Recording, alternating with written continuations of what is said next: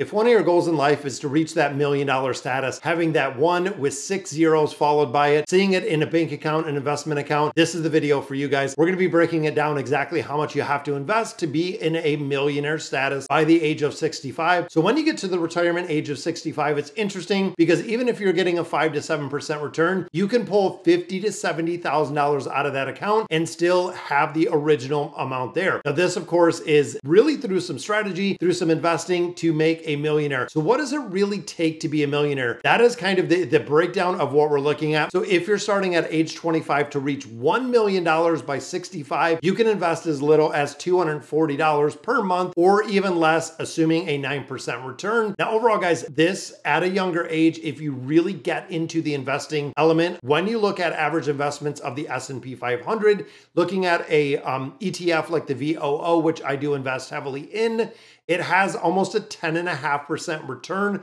over the last 30 years, guys. So even being a little bit on the aggressive side, looking at a 9% return. Now we're not taking inflation into this. We're not taking a couple factors that could affect exactly how much you have in there, but just looking at the investment account, looking at putting money in there, $240 a month.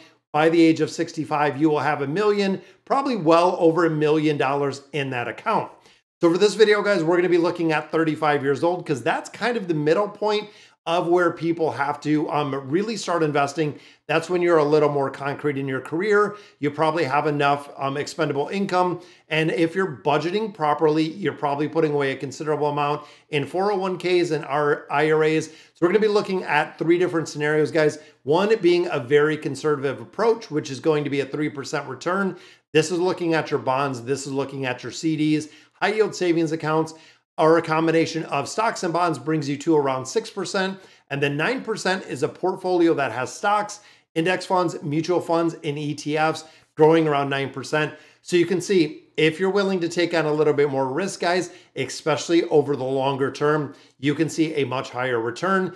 And honestly, I'm not a financial advisor, but overall, if you're looking probably the 20 to, I would even say 40, 45, possibly even looking at the 50, moderately aggressive to aggressive would be kind of where I would put a majority of the portfolio, where if you're, again, even looking at the later ages, if you're 50, you still got 15 years for retirement. You still got some time to make up some of those, but you'll eventually want to start getting, and as you go closer to the retirement age, shifting it a little bit. So starting at 35, guys, exactly how much do you need to invest?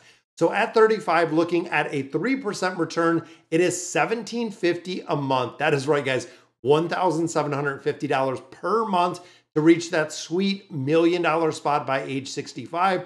3% return, even looking at today's standards, is relatively low in the return. I have high yield savings that are paying 5%.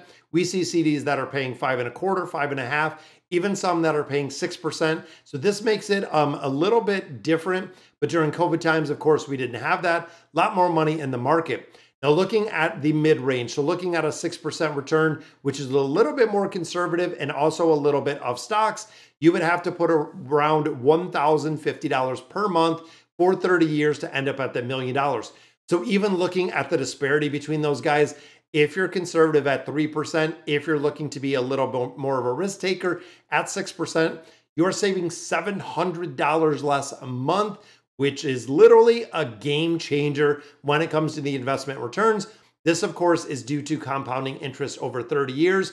You can see, guys, by literally investing $700 less, you're going to have the same amount, and $700 less, 12 months, 30 years, incredibly different when it comes to the contribution. Now, let's say we're going aggressive, guys. We're going in full ETF. We're doing the S&P 500. Again, we're looking at a 9% yield return. In this one, guys, you would actually take that investment down to $590 per month. So when you think 3%, you're at $1,750. When you look at 9%, you're at $590 over 30 years to reach that $1 million. Now, that is a game changer, guys. So literally going through 3, 6, and 9%, you're going at 3%, $1,750 a month. You're going at 6% at $1,050 a month. And then you're looking at 9%, you're looking at $590 a month. And like I said, depending on what it's in, depending on the growth, even if you're yielding, let's say dollar cost average, higher than that 9% return, it can be an absolute game changer to catapult you into that sweet 7-figure spot, guys, of hitting that $1 million. So how does it really break down though? I mean, what does it mean when you look at index funds, when you look at ETFs like the S&P 500? Historically, they're saying in this article that it is roughly a 10 to 12% annual return. So looking at, of course, previous results do not really are not indicative or do not show you what the future success of the S&P 500 is. But if you look at this year, guys, it has been incredibly well. And even looking at last year, 2022, through dollar cost averaging, I am roughly about 42, 43% is where the portfolio has been kind of fluctuating at, because when I buy a lot more when the market is down. So when we've seen a massive dip around 22% in 2022, I was buying consistently. We were buying on a 2-week basis, which really shows you the impact of dollar cost averaging, where the market was down 22 last year. It's up about 22 this year. I'm up 40+%, which again makes a really big difference. Now, of course, you can rely on a couple different things here. One, you can buy individual stocks. Now, this is what a lot of people do. When you look at your Apple, your Microsoft, your Nvidia, your Tesla, you could have had crazy, crazy returns when you look at some of those guys. Looking at Nvidia, which of course I believe is the #1 that have just crushed it in the S&P 500. So far this year, they're up about 220%, which is just insane, guys.